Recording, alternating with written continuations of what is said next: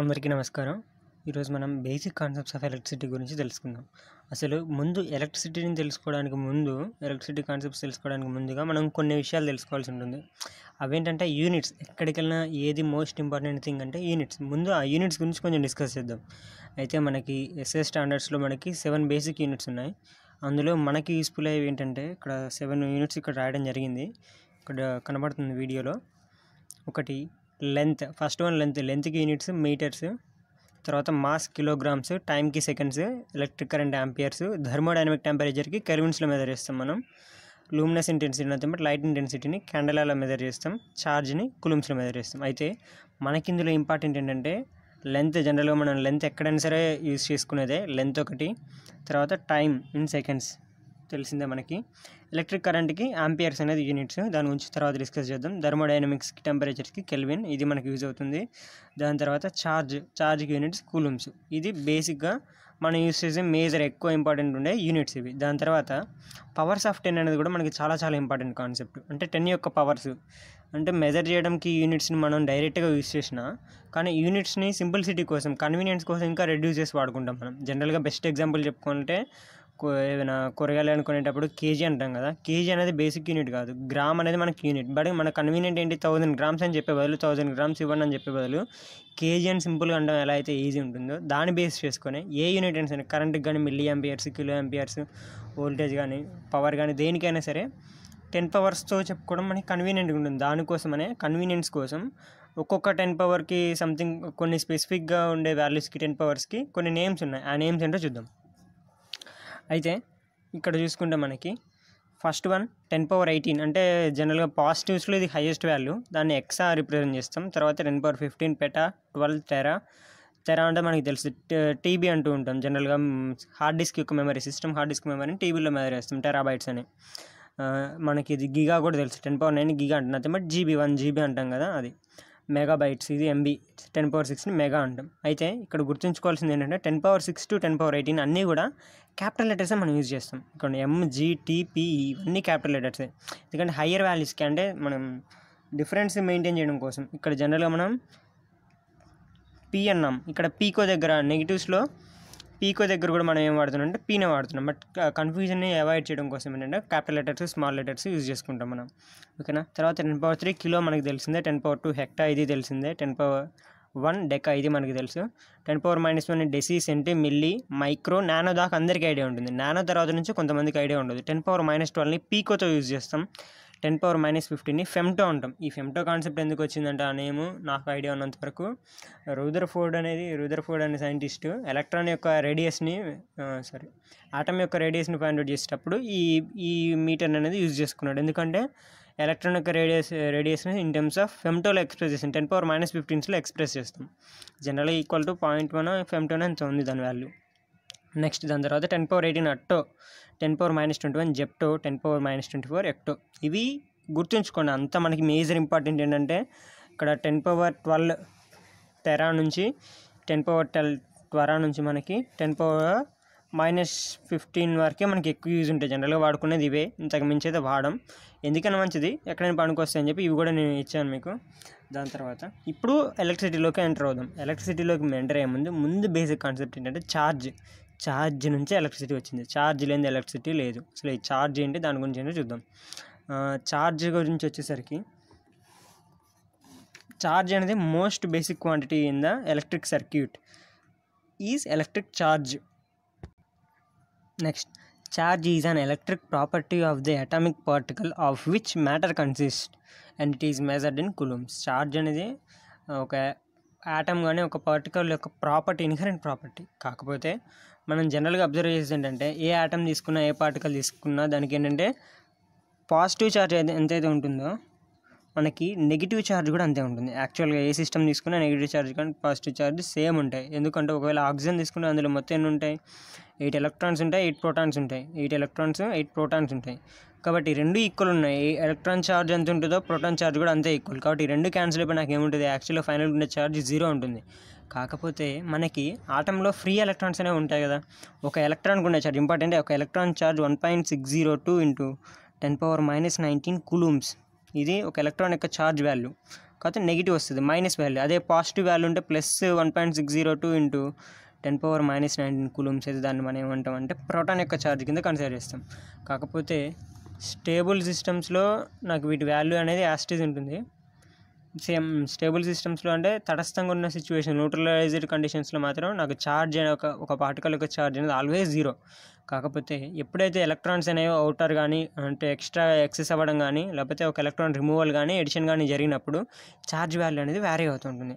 ఆ కేసెస్లో మాత్రం నాకు ఒక ఎలక్ట్రాన్కి పాజిటివ్ ఛార్జ్ అయాన్ కానీ నెగిటివ్ ఛార్జ్ అంటాం, Na+ అంటాం, ఇవన్నిటిని అయాన్స్ అంటాం. అంటే ఛార్జ్ని రిప్రజెంట్ చేసేటప్పుడు అయాన్స్ అంటాం, Na-, ఇవన్నీ కూడా అయాన్స్ వస్తాయి. ఇవి అయాన్కి ఛార్జ్ ఉంటుంది, ఆటమ్కి ఛార్జ్ ఉండదు. గుర్తుంచుకోండి, అయాన్కి ఛార్జ్ ఉంటుంది, ఆటమ్కి ఛార్జ్ ఉండదు.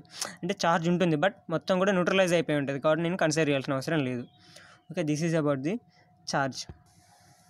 తర్వాత ఛార్జ్ ఆఫ్ ఎలక్ట్రాన్ ఆల్రెడీ మనం చెప్పుకుంది. ఇప్పుడు charge of electron equal to 1.602 -1.602 into 10⁻−19 coulombs. 1 coulomb equal to, ఇప్పుడు నాకు దీని నుంచి వస్తుంది ఈక్వేషన్ నుంచి, ఒక ఎలక్ట్రాన్కి ఎంత ఛార్జ్ వస్తుంది, -1.602 ఇంటూ 10⁻−19 కూలూమ్స్. అదే ఒక కూలూమ్కి ఎన్ని ఎలక్ట్రాన్స్ వస్తాయి అంటే ఓన్లీ మ్యాగ్నిట్యూడ్ని కన్సిడర్ చేసుకుంటే ఒక కూలూమ్కి ఎన్ని ఎలక్ట్రాన్స్ వస్తాయి, జస్ట్ ఈ వాల్యూని ఇటు తీసుకొస్తే సరిపోతుంది. 1/1.602 ఇంటూ 10⁻−19 ఎలక్ట్రాన్స్ వస్తుంది 1 కూలూమ్కి. దాని వాల్యూ ఎంత అంటే 6.24 ఇంటూ 10⁻18 ఎలక్ట్రాన్స్. అంటే 1 coulomb consist of 6.24 into 10⁻18 electrons. ఇది మనకి జనరల్గా అడిగే క్వశ్చనే, కొన్ని చోట్ల ఎక్కువగా అడుగుతున్నాడు ఈ క్వశ్చన్ ఈ మధ్య, అందుకోసం దీన్ని మెన్షన్ చేశాను. తర్వాత law of conservation of charge. Charge can neither be created not destroyed, only transfer. ఎక్కడైనా సరే ఇదే కాన్సెప్ట్. మనం దేన్ని క్రియేట్ చేయలేము ఈ సృష్టిలో, మనం దేన్ని కూడా ఎనర్జీని కానీ పవర్ని కానీ ఛార్జ్ కానీ దేన్ని క్రియేట్ చేయలేము. ఉన్నదాన్నే మార్చగలుగుతాం ఒక్కొక్క ఫామ్ నుంచి. మనం తీసుకునే ఫుడ్ కెమికల్ ఫామే, కాకపోతే మనం తీసుకునే అది మనకి మనం చేసే పనిని బట్టి, మనం చేసే దాన్ని బట్టి అది మెకానికల్ ఫామ్లో కన్వర్ట్ అవుతూ ఉంటుంది. సేమ్ కాన్సెప్ట్ ఇక్కడ ఛార్జ్ కూడా ఎప్పుడు కూడా మనం క్రియేట్ చేయలేం, బట్ ఉన్న ఛార్జ్ని మార్చగలుగుతాం. అంటే ఒక యాటమ్ తీసుకుంటే అందులో ఒక 10 ఎలక్ట్రాన్స్ ఉంటే నేను ఒక 2 ఎలక్ట్రాన్స్ బయట పంపిస్తే నాకు ఎంత వచ్చినట్టు, 2 ఇంటూ -1.602 10⁻19 ఛార్జ్ని నేను సపరేట్ చేసినట్టే. ఆ ఛార్జ్ని యూజ్ చేసుకొని మూమెంట్ని ప్రొడ్యూస్ చేసుకుంటా, ఆ మూమెంట్ని కరెంట్ అంట. ఇక్కడ దాకా అయితే ఛార్జ్ అర్థమైంది కదా. సింపుల్గా చెప్పుకోవాలంటే ఛార్జ్ని the algebraic some of electric charge in a system does not change. ఎప్పటికీ కూడా algebraic some of the charge in a system does not change, ఎప్పటికీ చేంజ్ అవ్వదు. ఒక సిస్టమ్ తీసుకుంటే ఇంతకుముందు ఎంత ఛార్జ్ ఉందో ఇప్పుడు అంతే ఛార్జ్ ఉంటుంది. Next electric current. Electric current ఎలా డిఫైన్ చేయొచ్చు అంటే it is the flow of electrons are flow of ఛార్జ్ని మనం ఎలక్ట్రిక్ కరెంట్ అంటాం. జనరల్గా మీరు అనొచ్చు ఛార్జ్ మూవ్ అయితే నాకు కరెంట్ ఎలా ప్రొడ్యూస్ అవుతుంది అని అనొచ్చు. నేను బెస్ట్ ఎగ్జాంపుల్ ఇస్తా. నా దగ్గర నా ఫ్రెండ్ దగ్గర 1000 రూపీస్ ఉన్నాయి. ఇప్పుడు నేను వాడికి ఇవ్వడం కానీ నేను వాడి దగ్గర నుంచి నేను తీసుకోవడం కానీ చేయను. కాకపోతే ఒకవేళ నా దగ్గర 0 రూపీస్ ఉన్నాయి, నా ఫ్రెండ్ దగ్గర 1000 రూపీస్ ఉన్నాయి, అప్పుడు నేను ఏం చేయగలుగుతా, నా ఫ్రెండ్ దగ్గర నుంచి సమ్ క్యాష్ అనేది నేను తీసుకుంటా. అప్పుడు నాకు ఏమైనా క్యాష్ ఫ్లో జరిగినట్టేగా, అంటే ఛార్జ్ మూవ్, ఇక్కడ క్యాష్ని ఛార్జ్ కింద తీసుకుంటే ఛార్జ్ మూవ్ అయినట్టేగా. ఛార్జ్ మూవ్ అవడం వల్ల సమ్ పని అయితే జరిగింది కదా. సేమ్ కాన్సెప్ట్, కాకపోతే మనకు అర్థం కావడం కోసం నేను ఎగ్జాంపుల్ చెప్పాను. ఇలానే ఛార్జ్ మూవ్ అయినప్పుడు నాకు ఏమవుద్ది అంటే సమ్ అమౌంట్ ఆఫ్ వర్క్ అనేది జరుగుతుంది. అంటే ఏదైనా ఒక మెటీరియల్ మూవ్ అయిందంటే వర్క్ జరిగినట్టే కదా. Same concept. ఈ మూమెంట్ ఆఫ్ ఛార్జ్ని మనం ఏమంటాం కరెంట్ అంటాం. చూడండి, దీని గురించి తర్వాత డిస్క్రిప్షన్లో మనకి పర్ఫెక్ట్ వచ్చేస్తుంది. కాకపోతే ఇప్పుడు నేను చెప్పే ఎగ్జాంపుల్స్ లింక్ అవ్వండి, మీకు ఈజీగా అర్థమవుతుంది కాన్సెప్ట్స్ అన్నీ కూడా. ఇక్కడ I ఈక్వల్స్ టు dQ/dt అనుకున్నాం. దానికి యూనిట్స్ ఇక్కడే ఉంది. ఛార్జ్కి యూనిట్స్ కూలూమ్స్, ఎందుకంటే మనకి స్టాండర్డ్ డెఫినేషన్స్లో ఉంది అది. స్టాండర్డ్ యూనిట్స్లో టైంకి unit seconds, coulomb per second. దీన్ని మనం జనరల్గా యాంపియర్ అంటాం. ఇట్లా యాంపియర్ అనే నేమ్ ఎందుకు వచ్చిందంటే mathematician physicist Andrei marry ampere అనే scientist formulated loss of electromagnetic లాస్ని formulate చేశాడు. తర్వాత ఎలక్ట్రిసిటీకి యూజ్ అయ్యే చాలా కాన్సెప్ట్స్ ఆయన చెప్పడం వల్ల ఆయన యొక్క జ్ఞాపకార్థం కరెంట్కి యాంపియర్ అని ఆయన నేమే పెట్టారు. ఓకేనా, దాన్ని మనం యాంపియర్ అని యూజ్ చేసుకున్నాం. అందుకనే కరెంట్ యొక్క యూనిట్ రాసేటప్పుడు ఎప్పుడు కూడా క్యాపిటల్ లెటర్ వాడాలి, స్మాల్ లెటర్ వాడద్దు. ఎందుకంటే it is a name of scientist యొక్క నేమ్ కాబట్టి మనం క్యాపిటల్ లెటర్స్ యూజ్ చేసుకోవాలి. గుర్తుంచుకోండి, యూనిట్ నేమ్స్ ఎప్పుడు కూడా సేమ్ అలానే ఉండాలి, మనం చేంజ్ చేయడానికి కుదరదు. ఓకే, నెక్స్ట్ ఇంకా కరెంట్ గురించి ఇంకా చూసుకుంటే మనకి ఫ్లో ఆఫ్ ఎలక్ట్రాన్స్ అన్నాం కదా. Flow of electrons correct, but కాకపోతే మనం కన్వెన్షనల్ డైరెక్షన్లో మాత్రం వేరే ఉంటుంది. చూడండి, it is conventional to take the current flow as the moment of positive charge. This is introduced by Benjamin Franklin. అసలు ఈ కాన్సెప్ట్ ఎందుకు వచ్చిందంటే జనరల్గా మూమెంట్ ఆఫ్ ఎలక్ట్రాన్సే మనకు కరెంట్. ఏదైనా ఒక సర్క్యూట్ తీసుకుంటే, ఫర్ ఎగ్జాంపుల్ ఇట్లా ఒక సర్క్యూట్ తీసుకుంటున్నాను నేను. జనరల్ నాకు ఏంటి ఇది ప్లస్ ఇది మైనస్ అనుకుంటున్నా ఫర్ పాజిటివ్ హాఫ్ సైకిల్ ఆ డీసీ సప్లై అనుకోండి. మనకి ఇక్కడ ఏంటి ఎలక్ట్రాన్స్ అనేవి నెగిటివ్ నుంచి ఎలక్ట్రాన్స్ ఎక్కడ ఉంటాయి నెగిటివ్ పొలారిటీ దగ్గర ఉంటాయి. ఈ ఎలక్ట్రాన్స్ అనేవి ఎట్లా మూవ్ అయితే ఇలా మూవ్ అవుతూ ఉంటాయి నాకు ఎలక్ట్రాన్స్ అనేవి. ఎలక్ట్రాన్స్ ఇలా మూవ్ అవుతాయి. బట్ కరెంట్ డైరెక్షన్ మనం ఎలా తీసుకుంటాం? ఛార్జ్ అనేది ఎలా మూవ్ అయినట్టు నాకు నెగిటివ్ డైరెక్షన్ ఇలా మూవ్ అయినట్టు అంతే. నా ఛార్జ్ కూడా ఎలక్ట్రాన్స్ మూవ్ అయినట్టు బట్ ఛార్జ్ మూవ్మెంటేగా, ఛార్జ్ ఇలా మూవ్ అయింది. బట్ మనకి కన్వీనియంట్ కోసం ఇప్పుడు ఎలక్ట్రానిక్ ఛార్జ్ నెగిటివ్, ఇప్పుడు ఈ ఛార్జ్ మూవ్ అయింది ఆపోజిట్ డైరెక్షన్, దీనికి ఆపోజిట్ డైరెక్షన్ వేసుకోవాలి. ఇది యాక్చువల్ డైరెక్షన్ కాబట్టి దీనికి ఆపోజిట్ డైరెక్షన్ వేసుకుని నాకు ఒరిజినల్ డైరెక్షన్ వస్తుంది. కాబట్టి దీనికి ఆపోజిట్ డైరెక్షన్ ఏంటి? ఈ direction nothing but clock wise. అంతకుముందు యాంటీ క్లాక్ వైజ్ కాబట్టి ఇప్పుడు మైనస్ అంటే నెగిటివ్ ఛార్జ్ ఉండడం వల్ల నాకు ఒక డైరెక్షన్ ఏమవుతుంది? రివర్స్ డైరెక్షన్ అవుతుంది. ఛార్జ్ అనేది ఇక్కడ నుంచి ఇక్కడికి ఫ్లో అయింది అంటే నథింగ్ బట్ మనకి నెగిటివ్ ఛార్జ్ ఉండడం వల్ల దాన్ని రివర్స్ చేస్తున్నాం మనం. కాబట్టి కరెంట్ అనేది కరెంట్ డైరెక్షన్ ఎలా తీసుకుంటాం? ఛార్జ్ యొక్క డైరెక్షన్ ఇలా తీసుకుంటాం. దీన్నే కరెంట్ డైరెక్షన్ అంటాం. ఇంత కష్టపడి నెగిటివ్ సైన్ దీనికి అప్లై చేయాలి ఇదంతా చెప్పుకునే బదులు సింపుల్గా బెంజమిన్ ఫ్రాంక్లిన్ అనే సైంటిస్ట్ ఏం చెప్పాడంటే యాక్చువల్గా అది ఎలక్ట్రాన్స్ యొక్క మూవ్మెంట్ ఛార్జ్ అనేది. కాకపోతే నేను ఏం చేస్తున్నా పాజిటివ్ నుంచి నెగిటివ్కి వెళ్తుందని తీసుకున్నా. పాజిటివ్ నుంచి positive polarity to negative polarity అని తీసుకున్నాను. కరెంట్ ఛార్జెస్ ఎలా మూవ్ అవుతుంది అంటున్నాడు, ఇలా మూవ్ అవుతుంది అంటున్నాడు ఆయన. ఇది ఇప్పుడు ఒకటే కదా, ఇది ఏదైతే ఇదే డైరెక్షన్ వచ్చింది క్లాక్ వైజ్ వచ్చింది, ఇక్కడ మనకేమొస్తుంది క్లాక్ వైజ్. కాబట్టి సింపుల్గా ఉండటం కోసం ఈ కన్ఫ్యూజన్ అంతా అవాయిడ్ చేయడం కోసం డైరెక్ట్గా మనం ఏం చేస్తామంటే ఇక్కడ చూడండి దానికోసం మనం ఏం చేస్తున్నాం it is conventional to take the current flow as the movement of positive charge. This is introduced by Benjamin Franklin.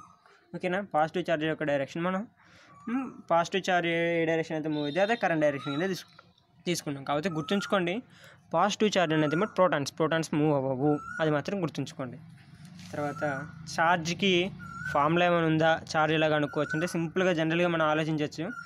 మనం ఛార్జ్ దేని నుంచి రాబడుతున్నాం? ఎలక్ట్రాన్స్ నుంచే ఛార్జ్ని రాబట్టుకుంటున్నాం. కాబట్టి Q equal to E into N. Q equal to E into N. E అంటే nothing but charge of single electron, N అంటే number of electrons. N electron అంటే total charge అంటే ఏంటి? టోటల్ ఎలక్ట్రాన్స్ ఎన్ని తీసుకుని దాని యొక్క ఛార్జ్తో మల్టిప్లై చేస్తే సరిపోద్ది. సేమ్ ఫార్ములా, కొత్తదేం లేదు. తర్వాత ఇప్పుడు మనం ఇక్కడ ఛార్జ్ యొక్క డెఫినేషన్ ఏమని చూసాం? I ఈక్వల్ టు dQ/dt అనుకున్నాం కదా, అంటే change in charge with respect to time, అంతే కదా. ఇక్కడ కూడా charge transfer between T0 to T అంటే నాకు Q ఈక్వల్ టు దీనికే సేమ్ ఫార్ములా, పైన వచ్చిన ఫార్ములానే ఈ డెరివేషన్ ఇటు తీసుకెళ్తాను, నాకు ఇంటిగ్రేషన్ వస్తుంది.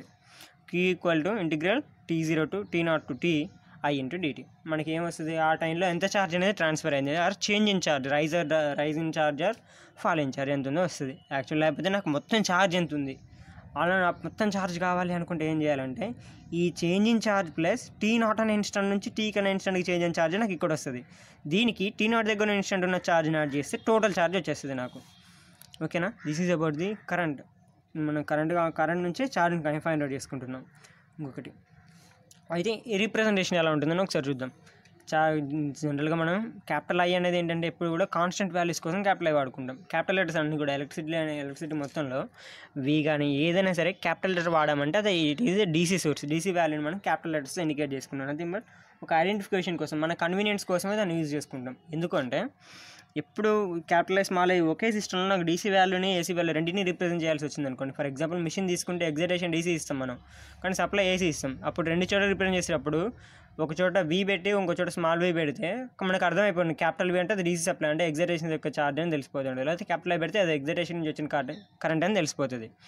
అదే స్మాల్ I ఇండికేట్ చేస్తే స్మాల్ I అనేది టైం వేరింగ్ కరెంట్ కోసం, అంటే వేరియబుల్ ఎలిమెంట్స్ కోసం నేను ఏం వాడుకుంటా అంటే స్మాల్ లీటర్స్ వాడుకుంటా. ఎక్కడైనా సరే స్మాల్ V వాడితే అది వేసీ వోల్టేజ్ అని, లేకపోతే V బ్రాకెట్స్ బట్టి అంటే క్లియర్గా మెన్షన్ అయిపోతుంది. ఒకవేళ బ్రాకెట్స్గా టైం పెట్టుకొని జస్ట్ క్యాపిటల్ వాడితే అది నాకు ఏమవుతుందంటే కాన్స్టెంట్ క్వాంటిటీ అవుతుంది. ఓకేనా, నెక్స్ట్ క్లాస్లో మనం వోల్టేజ్ గురించి, పవర్ గురించి, ఎనర్జీ గురించి డిస్కస్ చేద్దాం. Thank you.